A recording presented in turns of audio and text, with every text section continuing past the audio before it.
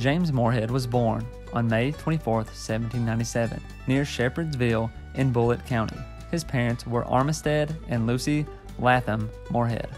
The family soon moved to Russellville in Logan County. During his youth, he studied at the local schools. He then went to Transylvania University.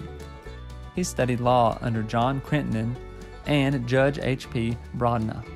He was admitted to the bar in 1818 and opened his law office in Bowling Green. He married Susan A. Roberts on May 1, 1823. They had 2 children. Morehead supported the Old Court, which was still a controversial topic in Kentucky's politics. He was a state representative for Warren County from 1828 to 1831. He was elected Lieutenant Governor of Kentucky as a national Republican over Benjamin Taylor, the Democrat, an election that was full of fraud. During the 1832 election, the Democrat, John Breathitt, won the governor's race. 2 years later, Breathitt died in office, and Morehead was sworn in on February 22, 1834, as Kentucky's 12th governor. Morehead got little accomplished as governor. He was more of a placeholder. He did not push forward on education, even though there was a local push with education organizations being formed. The Panic of 1837 hindered his economic plans. He did help complete the change of the National Republican Party to the Whig Party. He favored judicial reform, but didn't pursue it, and sadly, he was against abolitionism.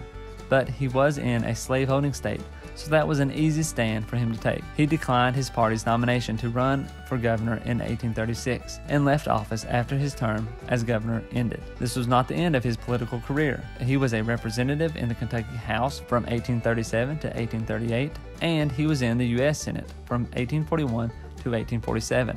On national issues, he was for the federal bank bill, he opposed the annexation of Texas, and he supported the Mexican War when it began.